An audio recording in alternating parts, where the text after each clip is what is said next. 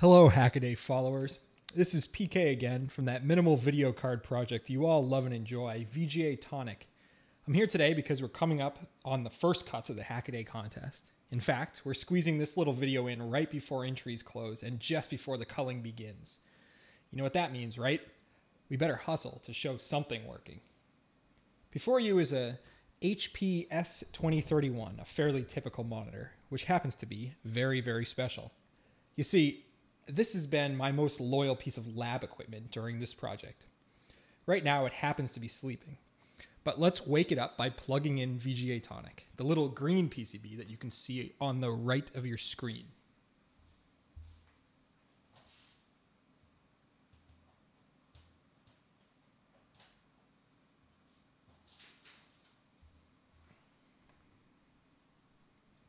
And just like that, VGAtonic has come to life. You're looking now, for the first time on YouTube, at uninitialized memory from VGAtonic. You see, every pixel is represented by 8 bits of color depth in our RAM, and we haven't yet told that RAM what to be. So, you're seeing whatever randomness creeps into our RAM by default because of the manufacturing process. Well, that's great, you're probably thinking. The project passed the smoke test. But now what? On the left bottom of your screen, that blue PCB is an Intel Galileo. And we're going to use it today to emulate an Arduino dev board on steroids, basically. In our case, we're going to upload a massive 2.2 megabyte sketch to demonstrate VGAtonic working. So, here's the last chance for all you deniers. Do you think a 5-volt driven SPI input video card is possible on a 144 macrocell CPLD? Of course it is. Was there any serious doubt? Here you can see a rotating selection of fine 8-bit images, mostly of my daughter and my dog, with some beautiful dithering presented to you today by Adobe Photoshop. This particular image selection got me some points with my wife, and hopefully now some points with the internet.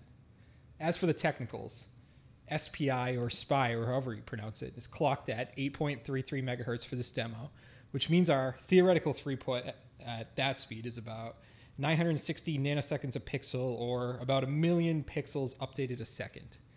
To say it another way, that's 3.4 completely changed frames per second. Now, that Galileo that you can see can hit up to about 25 megahertz SPI without breaking a sweat. So in our theoretical absolute worst case, in which every pixel just changed everywhere on the entire screen, that's still 10.2 frames per second.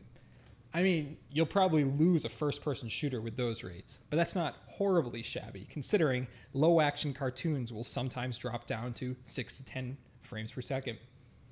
Now, this demo right here with no NTSC is already tipping the scales at 108 macrocells, but I promise you that this won't be the last version of the firmware. But this is the first version of the firmware that proves that our crazy little project is possible. And hey, it's actually a usable product today. So stay tuned for further VGAtonic, and thanks again for watching and following.